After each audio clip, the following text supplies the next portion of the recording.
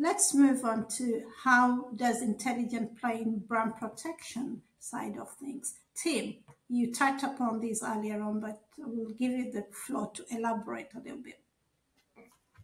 Yes, I think those are the two main things: is making sure that your critical crown jewels are locked down.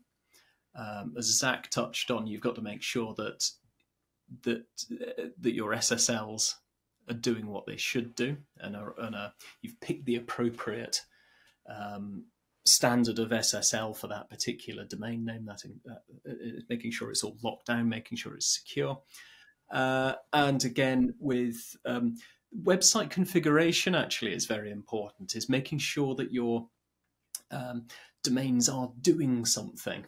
And perhaps just, if nothing else, forwarding to the primary website. They're doing something.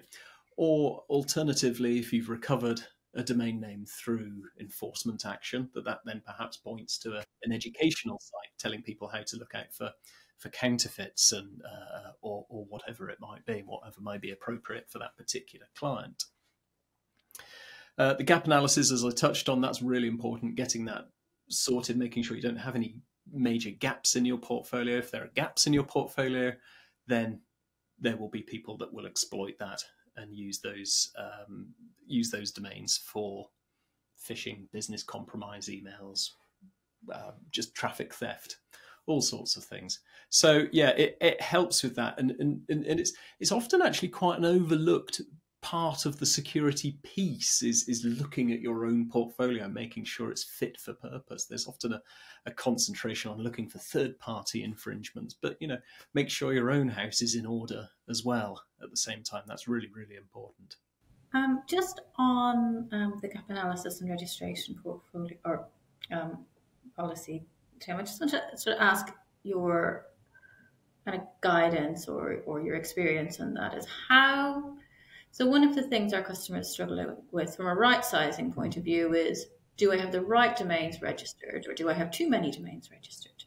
So what's the best way for a client to maybe balance increasing their registration versus putting in a good domain watch? How do they strike that balance between getting those things secured? Absolutely. So there's one way of making sure that no one registers domains relating to your brand is to register them all. But with 240 country codes or thereabouts, 1,200 new GTLDs and subdomains of those, then it becomes very, very expensive. And then you start to look at hyphenated variants, you end up with portfolios of thousands upon thousands upon thousands of domain names, which is just, you don't need it. It's mad. So there's a balance between making sure that you have the most obvious vectors for attack squared away, make sure those are part of your portfolio and that you're doing something with them. That's really important. But you don't have to register everything. And for everything else, there is watching services for third-party registrations. And then you can take a view on whether enforcement is needed, depending on what that third-party domain is doing, or whether you can keep a watching brief on it. And as always, as I've already alluded to, it's all about balance. It's making sure you've got that balance between registrations and enforcement versus just letting things go.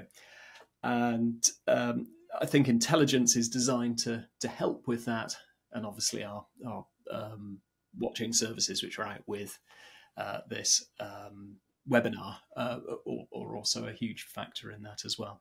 Thank you. What I'm hearing is the best way to manage your portfolio is to have that balance, have the right names, and you have to monitor and what your brands are doing out there.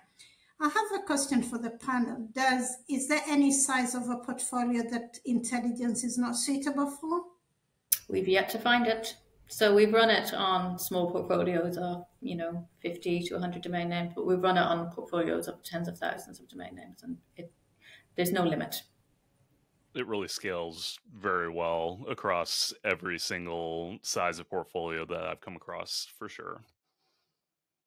Thank you, panelists. What are your takeaways from today's session. Kate, over to you. So, from my perspective, the thing that I think we need to think about is the money that you're investing in your portfolio, invest it well. So that means use intelligence to have a look at what domains work for you, what domains don't work for you, where can you save money on domains, and where can you reinvest that maybe into security, more registry locks, better name servers, things like that. So that would be my takeaway: is use intelligence to make sure that you're getting return on investment for your domain portfolio. Tim, what are your wise words? I think wise words. I think with my brand protection hat on, I think it's really important to make sure that your critical domains, those ones that run email and web servers and servers, make sure that they're held in line with best practice, that they're really locked down and secure. That's really, really important. Over to you, Zach.